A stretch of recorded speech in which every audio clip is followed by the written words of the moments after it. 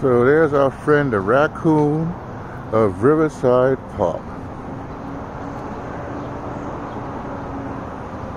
That's what we call him, the Raccoon of Riverside Park. Lives here. I don't mess with animals, no matter what they are. I don't mess with them at all. You know, that could be a lion for all I know.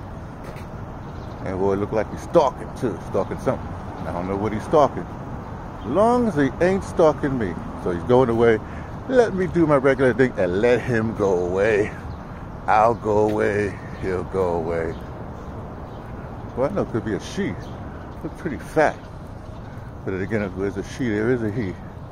Who knows? Anyway, the raccoon lives in that wall down there. It's like a hole.